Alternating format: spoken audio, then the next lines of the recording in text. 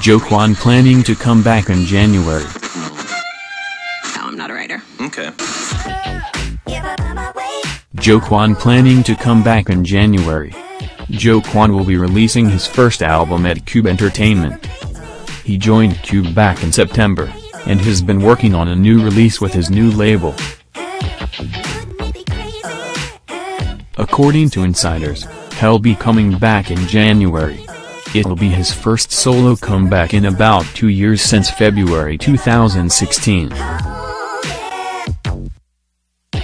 An insider said, Jo-Kwon will be Cube's first artist next year.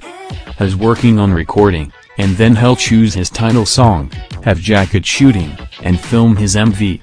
Stay tuned for more on Jo-Kwon /